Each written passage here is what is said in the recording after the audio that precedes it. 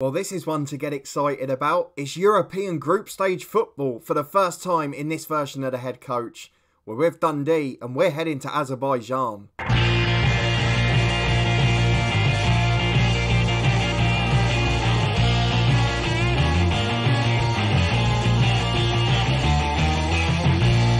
Yes, that's right. Hello and welcome along to another episode of this FM21 story, the head coach with me, Daniel. It's part 28, and today, after an average start to the domestic season, we are heading to Qarabag, our first Europa League group stage game after a pretty friendly draw at the end of the last episode. It's not gone great on the pitch since. We're picking up a few little injuries, which is just giving us trouble, but we have got a massive chance today. We'll also have the Dundee derby, the first one of the season, that one at home against Dundee United, of course, and then we've got them 3 days later in the League Cup as well. So the thing that's going to be hardest for us here and that we're going to have to get used to is when and when not to rotate this side. We're still going to be testing the water of playing every 3 or 4 days and which games are we going to be able to play, which players are going to be able to last. So there's plenty of experimenting to do and plenty that could go wrong.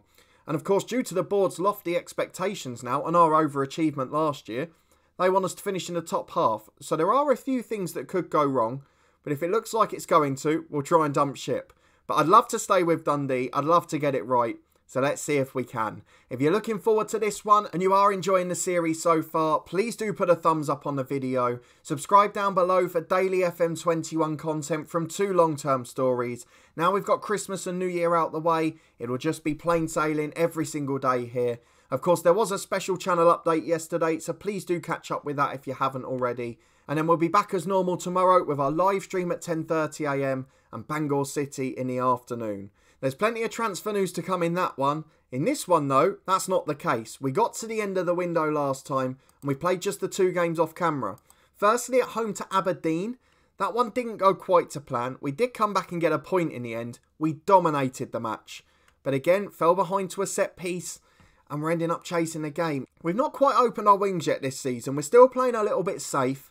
And we're not really pulling the boat out to try and get points. And we have had injury problems throughout. We then lost to Rangers 3-1. We went ahead early on and they came back. They were too strong. But that's not the sort of result that's going to determine our season. We know that already. The type that are these next 4 here. 2 league games at home to Dundee United and away at Kilmarnock. We've then got Dundee United in the Cup quarter-final. And of course the Europa League group stage match as well. And what's making it a bit harder with our start is Dundee United are top. And they're not just top for playing well. They battered Celtic 4-0. They're winning most of their other games quite convincingly. And of course, we've got to try and stop them in the cup as well. They've got a really good side. And I'm starting to worry they could get away. Of course, Rangers have started very well in this group as well. They won 4-1 in the early kickoff against Ludogorets. But now it's our turn. We're heading to Qarabag.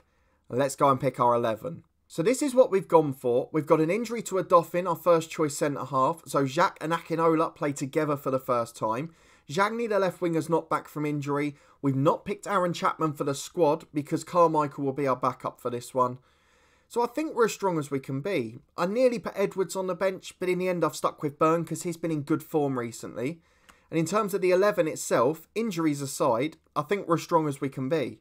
As you can see, the dynamics are really starting to dip here, so I do worry that we're going to have some clashes in the dressing room, particularly with the differing levels of professionalism, some of the players coming in who are a bit hungrier, who are a bit more determined, and these ones who are happy to just go along. So we've made a couple of tactical decisions. Chambers will come in at left back because he's better defensively, and then we then want Preston going forward in the derby.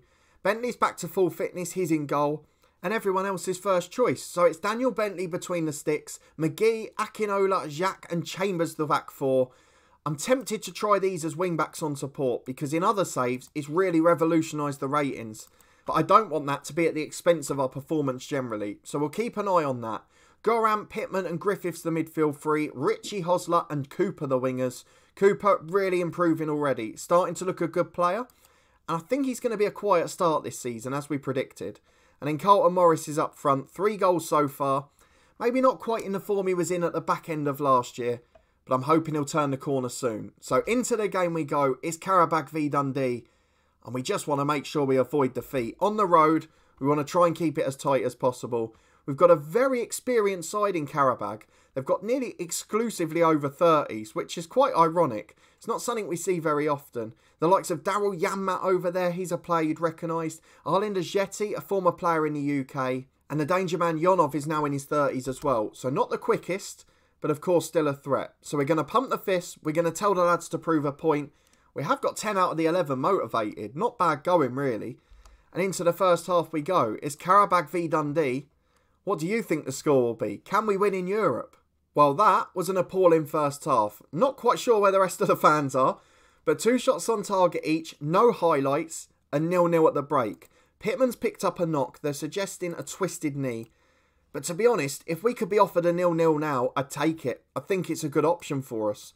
So I'm going to replace Pittman with Stewart. He's going to become a box-to-box midfielder. Or are we going to go for Byrne, who has been the better man when he's played this season? I don't know which one to go for. Byrne's probably a bit better going forward and Stewart a bit better defensively. So I'm going to go for Stewart as a result of that. Into the second half we go. I might just drop Griffiths to a support duty as well as the centre midfielder. Just because I don't want to get overrun in there. It's still 3.5 star ability. It makes no real difference. So let's just try and get a result. In the other game, it's 1-1 between Braga and Salzburg. That's in Austria, that one. And here comes Chambers from left back. 61 minutes on the clock. And this is the first match action we're seeing. Which tells you what sort of game it's been. As Goran picks it up at the back. Finds Jack into Stewart. I mean, it's Jack's first start for the club, I think. I'm sure he was on the bench last time. As Cooper goes back to Chambers. Into midfield again to Morris. And he gives it away to Janmaat. Back to the centre half, who goes all the way back to his keeper. The pitch seems to be digging up a little bit, so I'm not quite sure if that's affecting the two sides. But here come Qarabag over halfway, on the left. Beats 2 men. It's a brilliant run. He's got time to shoot as well. And Daniel Bentley makes a very good save. Tips over the bar. Fran Merida, one of the men coming on. A wonder kid at Arsenal like 15 years or so ago. Now in his 30s and really struggling physically. Though Yonov's got it left side of the box. Cuts inside, back to the edge. Buchel's shot's blocked. And McGee hoofs it clear. Fran Merida recycles it to Buchel. Back to Merida again. It's good football from the hosts. They are a good football inside. They just haven't got the physical attributes. But technically, they're a very good team. They're better than us. And it's starting to show as they build a bit of pressure. Early subs made. We might have to do the same in a minute. Cooper's had a poor game. He's struggling for fitness all season. And Jamie's got it again. We just can't get it clear. The back pass has gone to halfway. And finally, we get a little bit of respite. But that was a good chance for Qarabag. So let's go and make another change. Just try and shore things up a bit. So the 2 standout poor players are Rodriguez Goran, who's going to be replaced by Byrne. Stewart will go into the holding role as a defensive midfielder on defend. Just sit there, literally. I don't know who's best out of these 2 in each role. So I think we're probably going to stick with as it is. Although Griffiths is much better defensively. So let's have him box to box. We'll have Byrne as a centre midfielder on support. He could even be a playmaker, you know. Just give us a little bit more. As we're losing the deep line playmaker, we can have an advanced one in instead.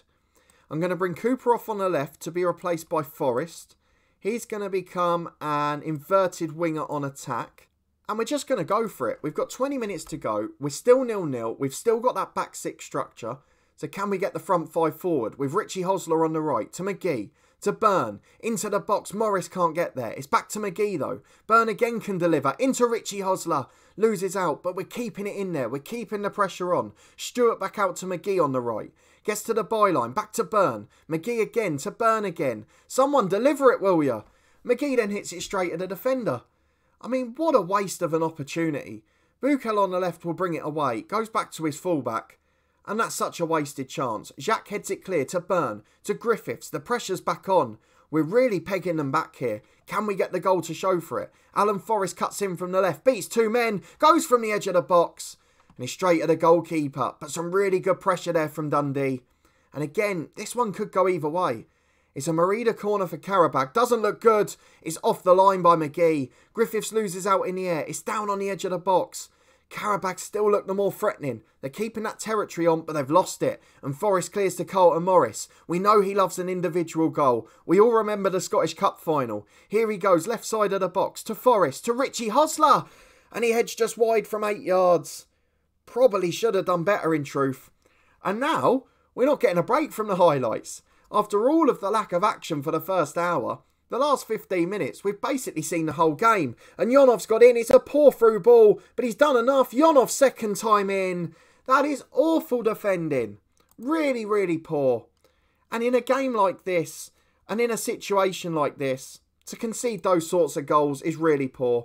We're going to go attacking. We're going to demand more. But I think we're going to go to defeat here. As Richie Hosler gets in the box, right side. It's another poor delivery. The amount of crosses we've wasted today, as McGee does it yet again, it falls out to Stewart.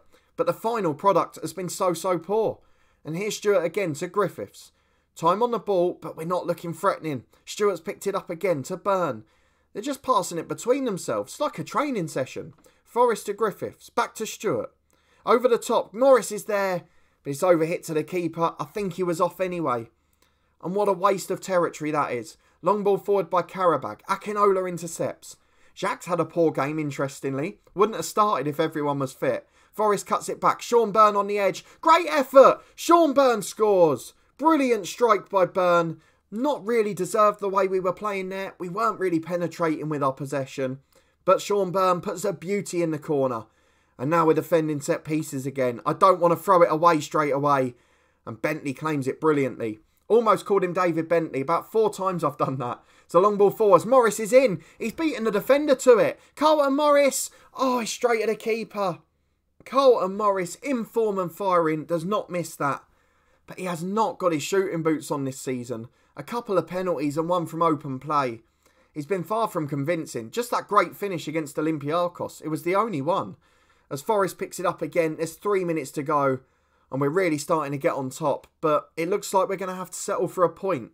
Not a disaster in the grand scheme of things. Everyone has drawn. I think third might get us into the Europa Conference as well. So I think we're pretty pleased with that. It's a good performance. It's a solid result. And it's a point on the road in Europe. We certainly would have taken that at the start. And we managed to get it thanks to Sean Byrne. Carlton Morris' late miss has been highlighted by the media. It really was a good chance. But Sean Byrne saved the day. 1-1 here, 1-1 in the other game between Salzburg and Braga. And we've got 3 days to recover for the Dundee derby. United are top of the Premiership and we need to kick them in the teeth. We're back for the Dundee derby and I can't wait to see how many of these aren't fit. I'd also really like to wait to come up against Lawrence Shankland and Finn Malcolm, who have been destroying this league. But let's have a look at who's fit. It's asking us to go to the match. Let's have a look. So, everyone's suggested to be just about fit. Unfortunately, we still haven't got a Doffin back. We could potentially make some changes to the bench today. There's a few that I'd like to bring on. But I don't know. I don't want to rotate too much. I want these players to get used to playing. I'd ideally not like to have Jacques centre-half, but I've got no choice in that. I'm tempted to put the wing-backs on support duties. And to be fair, Chambers did alright at left-back in the Europa League game. But I'm going to bring Preston back in. He's been okay in the league. I think we're going to go for support duties and just see how it works. I want to push them back in the derby, but then we're up against the front two. It's really hard to judge. Goran's not had the best start in front of the back four. There's so many things I'm not quite sure about. But as it is, we're going to stick with the same 11 that got the draw in Azerbaijan. The same bench as well, as a couple aren't back yet. And we'll just see how it goes. If we need to make changes after this, we've got a cup game where we can really experiment. So do you think we can win the first of 2 derbies in a week? And do you think we can knock Dundee United off their perch at the top of the table? Let's go and find out and see how bad these European hangovers are going to be. So the only change is the left-back Preston, who comes in for Luke Chambers. Other than that, and going for the more attacking option at left-back, I think we're sticking the same. I don't want to change too much at this stage. I want all these new players to settle in. There's still a few of our former heroes from the live stream save. So Siegrist, Fuchs and Shankland all in the lineup. They've got 2 youngsters in the shape of Finn Malcolm. And then on the bench, I'm sure Declan Glass is there as well. So there are a few players that we know well from the live streams. And of course, there's one that's not made our squad in Logan Chalmers. But that's not it for today. We have got to get Carlton Morris back in form. We've got to get a result. Form goes out the window in this. And that's a good job because Dundee United is excellent. So we're going to get the lads to do it for the fans. Most are motivated. Harvey Griffiths, weirdly, is demotivated. I'm not quite sure how for a derby. I've got the bus. The fans can play their part. And at home, we need to make this a fortress. Let's get into the first half and see how we get on against this deadly front two. Interesting that Dundee United have gone for the same tactic that we play in there in the live stream save. It seems to work a treat. Of course, they've replaced McNulty with Malcolm, who, just to show you, look how good he's become in this game. I mean, in the live stream save, he's had an injury and he doesn't look great. But he is a top-class striker at this level now. So with 20 minutes on the clock, we've kept them quiet. But let's see if that will last, as we've got a throw-in on the right with McGee into Richie Hosler. And he's lost out to Mockery. He might be another youngster, actually. I'm sure Mockery was there in the live stream save. I'm sure he's one we've got out on loan and we're watching. As Diaz clears long, Akinola wins the header. Straight given away to Rustic, though. He finds Finn Malcolm. Shankland's up with him, and he's going alone here, Malcolm. He's got pace that we can't compete with. He's flown in Danny Preston there, not made the challenge. And Jack heads it away to Fuchs. At right back overlapping, gets it in again. Malcolm unmarked. I thought that was in. It hit the stanchion, then the side netting. Looked like it had gone in off the keeper. But thankfully, with half an hour gone, despite probably being outplayed, it's still 0-0. And again, we probably take it at this point. 5 minutes to half time. It's Preston with a throw into Jack. I mean, what's that? That's not even an attempted pass. We've given possession away. Fuchs gives it back to Siegrist and he plays out to Diaz. But if we play like that all game, we're both going to run out of steam and we're going to concede eventually. As Siegrist goes long over the top to Malcolm. Gets in behind. He's one-on-one. He's skinned the defender. Jack clears the rebound, but I don't know what he's doing. There goes the half-time whistle. It's been a pretty even game in truth. I'd argue Dundee United had the better chances. They've looked a big threat in behind because we just can't compete. Odoffin is our quickest player at the back, and without him, and Jackin in particular, we look poor. As Cooper's got a free kick. Chance to turn it around, and he curls it just wide of that near post. I think the keeper was beaten, but he also beat the post. The fact that Daniel Bentley is man of the match at the moment tells you everything you need to know. As Preston picks it up at left back again. Here's Rodriguez Goran into Preston to Griffiths. Can we work through the lines? He's just passed it away again.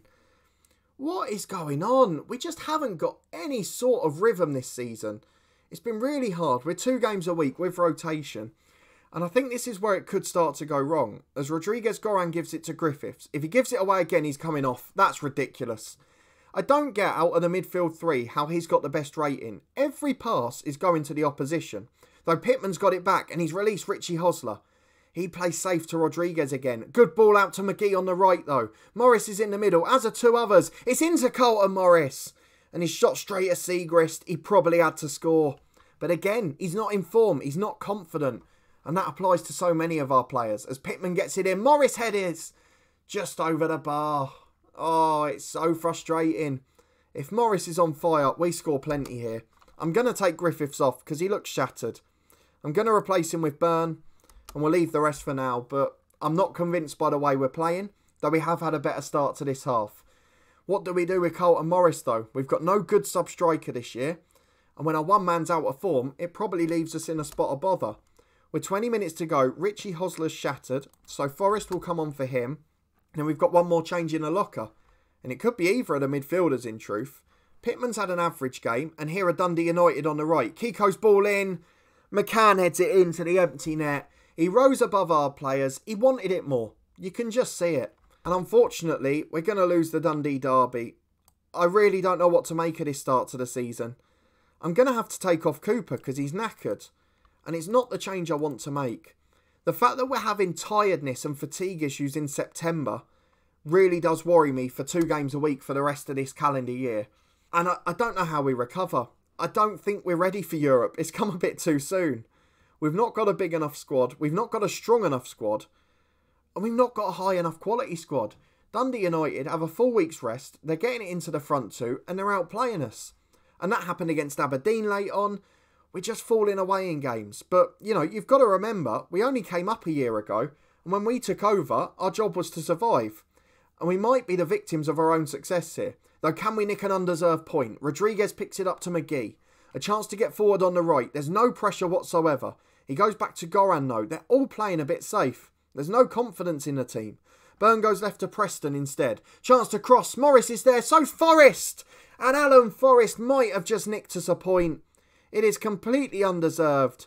I'm going to put the wing-backs up to support duties just to really try and get in behind here. Because if we could nick this late on, it could change our season.